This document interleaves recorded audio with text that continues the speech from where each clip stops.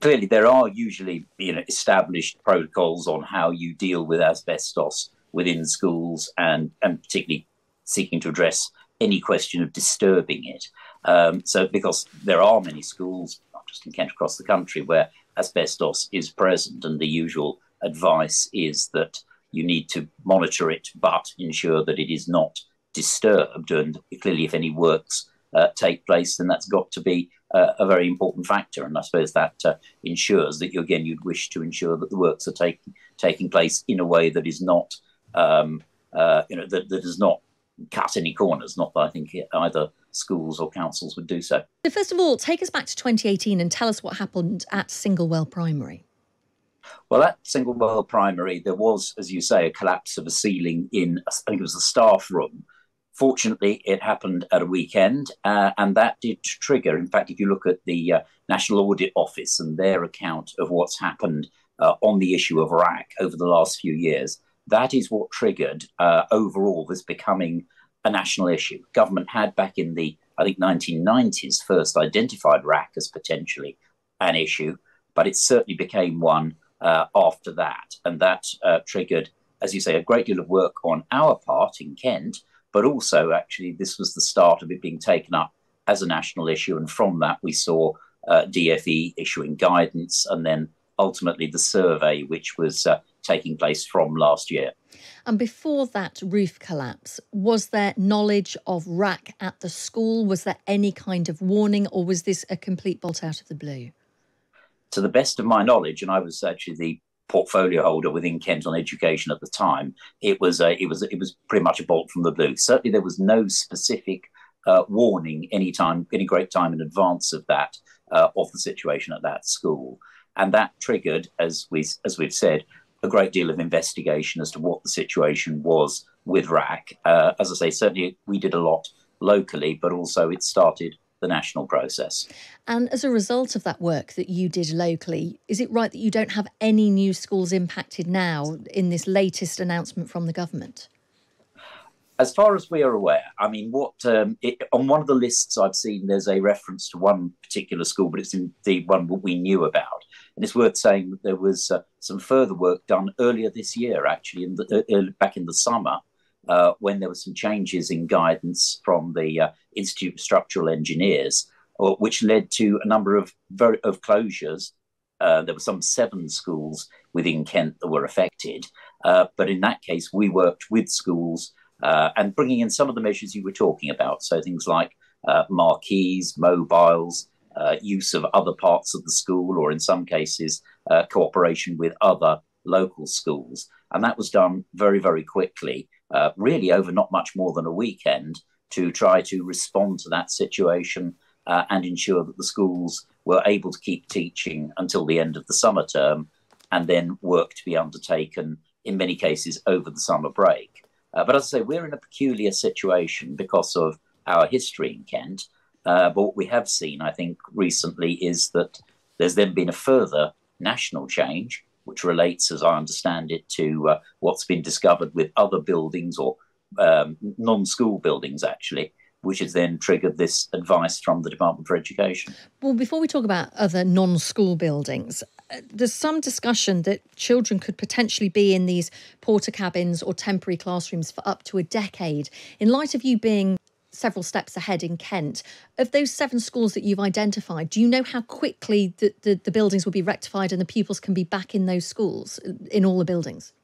Well, in pretty well all those cases, either the repairs were carried out over the summer, or they are very close to being completed. So I can't answer for each and every situation at schools across the country, but it is certainly the case that we wouldn't be looking at something involving a decade, anything that I'm aware of. Well, that's it's worth saying also, of course, that the work we do is particularly, and local authorities do generally, is in relation clearly to maintained schools, to schools which are community or voluntary controlled schools. That said, actually in Kent, we've worked with academies and other non-KCC maintained schools in seeking to address the problem. But it could be that across the country as a whole, the surveys, as I say, have not all necessarily been completed, or certainly not all actions followed through from them. So there's clearly a process that's going to go on of finding out more in relation to what's going on across all the schools estate. Although that said, I don't think so. I think some of the more sensationalist headlines that have been in this morning's papers are almost certainly on the basis of our experience, much exaggerated. And do you know about other public buildings? If we're talking about, council buildings, libraries, hospitals, courts, do you have a sense of that in Kent? I think it's relatively early days on that, but it's certainly something that there is awareness of. I think across not just Kent, but the whole public estate, that there is an issue there to be addressed. Now, as I say, what we've seen is that in the case of schools, when we've looked into those, including those that were, as we identified, at the highest risk, particularly those built between, say, 1950 and 1980, and to some extent into the 90s, but 1980 in particular, then in most cases, when investigated, it's turned out that there was not an immediate problem.